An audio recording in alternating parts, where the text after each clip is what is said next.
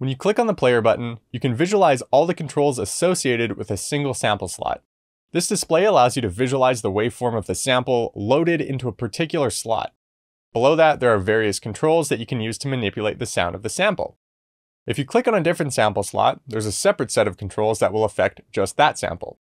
This provides a ton of control, but it's also the reason that Mega Sampler can be a little CPU hungry. Up top, there's a master effects section that you can use to apply effects to your samples once they've summed together. The play mode section and playback start and end markers determine where playback begins, ends, and what type of playback occurs. When working with custom samples, you may need to manually line up their transients with this grid. You can do that by clicking and dragging left or right on these numbered markers. If you click and drag down on the waveform, you can zoom in and precisely align the markers. Clicking and dragging up will cause you to zoom out. The playback marker is where playback will start. If you want playback to start at marker number 1, all you need to do is move the playback marker. Snap mode is engaged by default, meaning the playback marker will jump to the nearest numbered marker. If you want to disable that behavior, you can toggle snap mode off.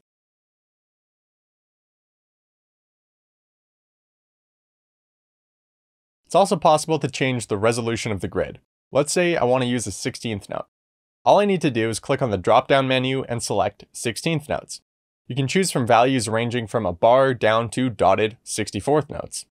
In loop mode, the sample will repeat itself based on the position of your start and end markers.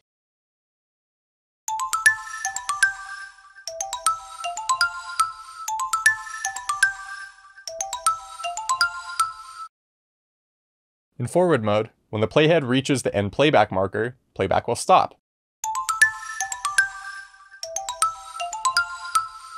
In reverse mode, the sample plays backwards, starting at the end playback marker and ending at the start playback marker.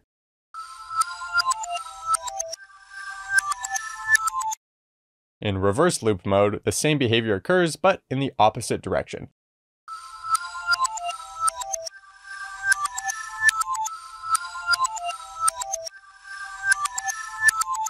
Finally, in ping pong mode, the playhead will move forward and backward between the start and end markers continuously.